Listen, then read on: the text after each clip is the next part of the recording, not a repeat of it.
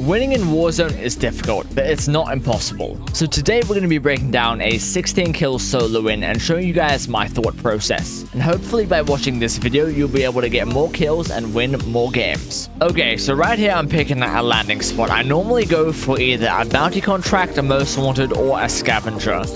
But in this game, I decided to go after a bounty to get started. But I noticed a player land down here and they go for the hidden cache. And I was like, okay, I might have a chance at winning this because they most likely don't have a gun and they also have no cover. So I ended up downing them and got myself a weapon, a gas mask, and a heartbeat sensor immediately off rip. And as you can see on the minimap in the top left there are a few more players up here. So there's one more behind the bounty contract. So here I walk up and try to spot him.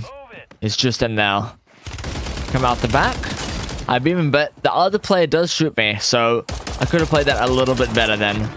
I could have maybe gone at a different angle, but I did eventually down that person and finish him off. Now, heartbeat sensor, you can hear the footsteps. It comes down and see, brake plates, and a finish. Get myself some nice weapons here. A riveter shotgun, it's not bad.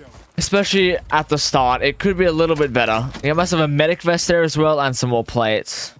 Now we run back towards that bounty contract. I could have sat behind this car here on the left. That would have probably been a smarter idea, but hey. So this bounty contract is on a person called Vickers Cloud, and they're just down the hill here. So they're most likely either at that buy station or a little bit further down in one of those other buildings, but I ended up spotting him right here on the buy. And I heard I was coming in, but I had that shotgun, so they got destroyed. Melee them twice, and they're finished. And this guy already had a loader. He probably found that specialized box where you get your loadout from.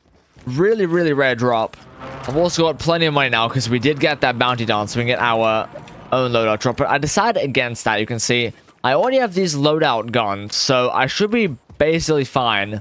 Yeah, I got a self-res and a, I believe it was a plate box there. And here, I'm running up towards the redeploy balloon. Because it's a great way to maneuver around the map. Especially if there's no vehicles nearby, I don't really want to run somewhere for 2 minutes straight, so I go for the redeploy. And here, I do get hunted by a bounty. It's only a one threat though, so you don't really have to worry about that yet.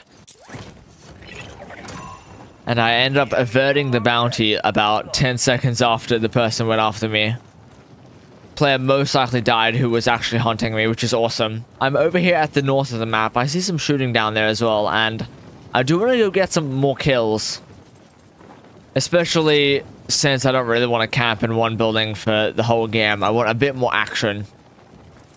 I also noticed that there was a, I believe it's called a Guardian on the map, and also counter UAV. There's a guy right down there as well.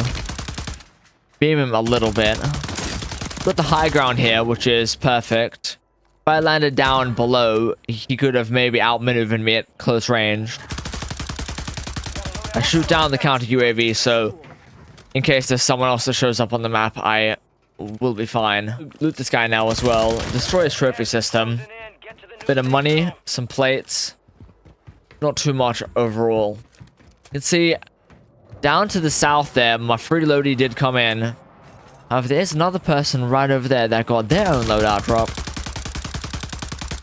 Tagged him once or twice there, but a little bit too far. This tac eradicator that this person had is not great. See, when I jump off this building, there's actually a guy right there below me, and I completely did not notice him because I'm looking up at that loadout drop. I spotted a person up there, and they have a sniper, so get behind the vehicle. Use that tac eradicator to do a bit of beaming. Now, I heard the person there behind as well. The problem with this tac eradicator is when you've been shooting initially, it shoots a bit faster, and then the fire rate slows down. It's very inconsistent. I also don't like having such a magnified optic on this gun. I prefer either using iron sights or something like the NIDAR scope. One of the best reflex scopes in the game. Guy peeked me there, and I knew I was most likely gonna die, so I just went down here, played it up, I had the guy on the zip line there, so they probably went down. And I was like, okay, now's my chance to go grab some high ground. Loadout drops right there next to me. Get mortar strike, not great. That's definitely the player from right below, or it could be someone else. It could be that guy we shot at by the most wanted near the highway. Just trying to spot where that person was at. And there he is. It was that guy near the highway. I was like, okay, gonna land on top of this guy and I'll try fight him. Yeah, I should have definitely used the attack eradicator, but the player didn't really hit that many shots and I did end up killing him. I must admit, I think going for gunfights, especially in early game, is fine. Even if you die, you do have the gulag. And it's a great way to get better at the game by practicing aim, movement, positioning, that type of stuff. I've got plenty of stuff. There is still most likely one more player here by the loadout drop. They could have gone anywhere, so check the heartbeat there. I go grab my weapons here. I'm using the HRM9 and the bas-b. I'll show you the loadouts on screen now as well, but I love this loadout. Spot a guy there in the parking lot. So I'm, okay, I've got high ground there behind that truck there. Use this to my advantage. Put that bas-b out. I was gonna nade that, but I saw the guy run over and, well, they got destroyed. I must admit, this bas-b is a lot of recoil, but with the Jack BFB muzzle, it is actually really manageable. Especially on mouse and key. I think on controller would also be quite good, especially with rotational aim assist. But 7 kills already, and the zone's coming in. How do I rotate out of here? I would definitely want to go somewhere a bit more in zone, maybe get a few more kills and really prepare myself for that end game. And here there is a redeploy balloon, so I'm like, okay, I'm just gonna go take this. I also have 11,000, so just go hit the loadie. So you gotta take that right there, but I don't end up engaging him unless if that person like decides to come back and beam me. Mark a bounty there. I'm pretty sure I go pick this up after I buy a UAV. There you go. I bought one. I thought I had enough money for a second one, but I didn't. That guy's right up there near where we got our loadout drop. And here, another bounty contract. I've got not much money at the moment, so would rather at least have this. Maybe get a bit more money and just see where people are at, basically. You can see the UAV ends, but I know exactly where that guy's at. I have myself an ammo box.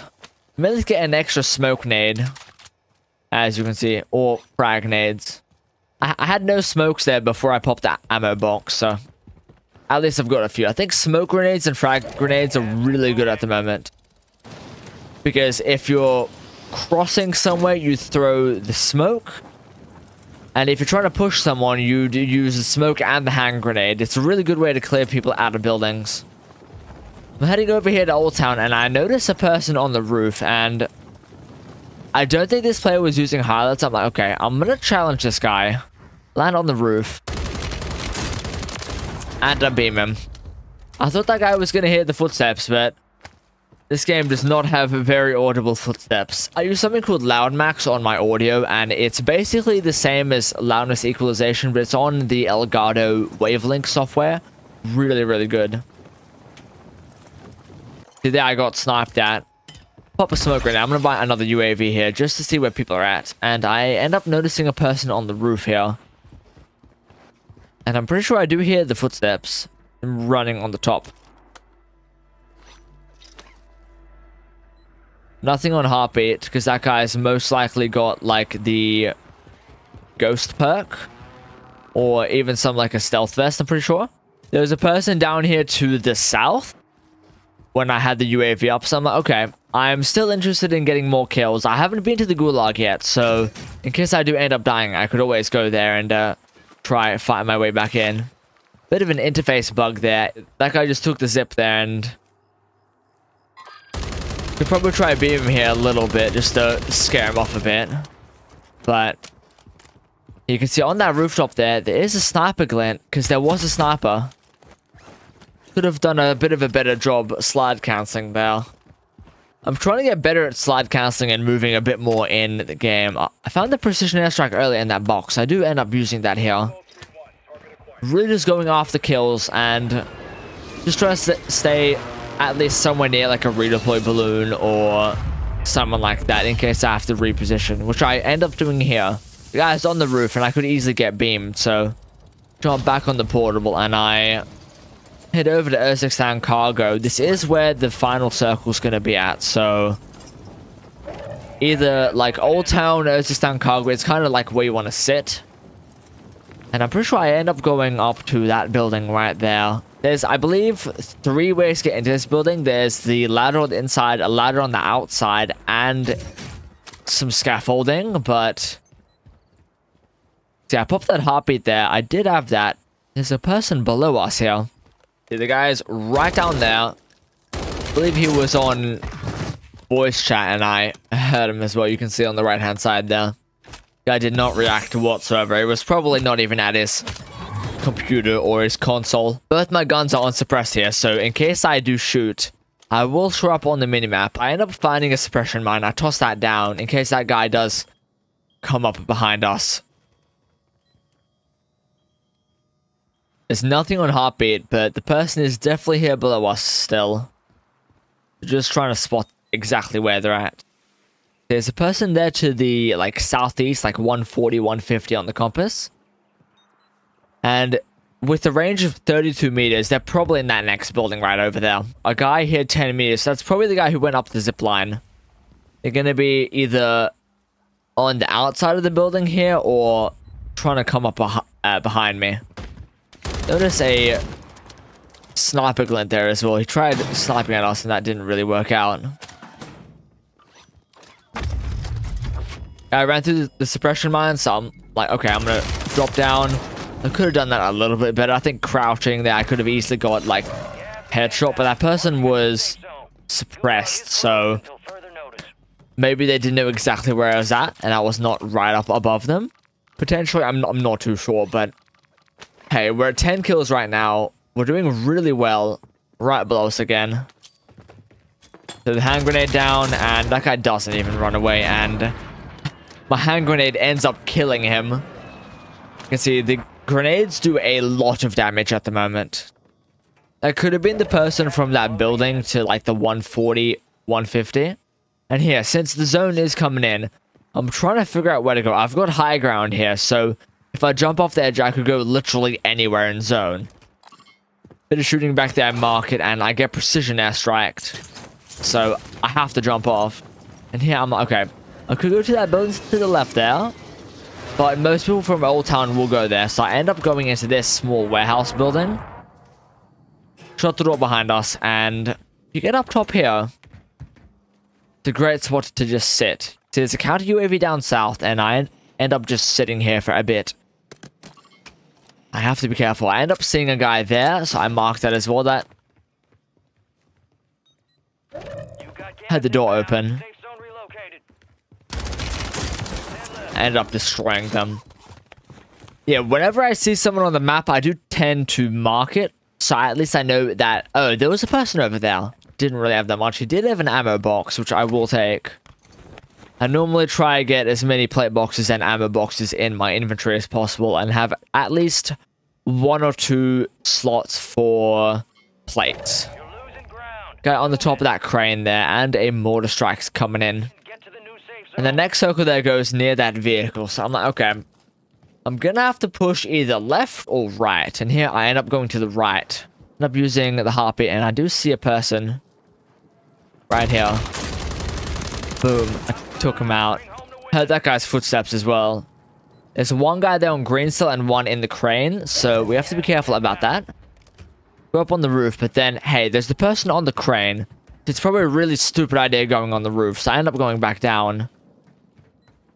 Nothing on heartbeat. There could still be a person that's like ghosted or with like a stealth vest. Gotta be careful, but I could use that office right here to the left and just sit in this for a bit. I probably should not have sprinted there or shut that door that quickly. I should have just like slow walked or just like crouch walked. The guy right there on heartbeat, I took him out. 14 kills. Every single person's gonna see my icon on the map though here, so gotta be careful. The guy right above us, it seems like he's above us. I looked through the window, there's no one there, so they're probably going to be up top. Notice that there was this bunny rabbit. So if you melee these or even shoot them, it drops loot. And I found another durable buy station. I use the buy station as a bit of like a decoy. So on the top of the building, that icon's there. So there's a person on the roof. We knew that. And I'm using this wall right here. One guy's there. I beam him.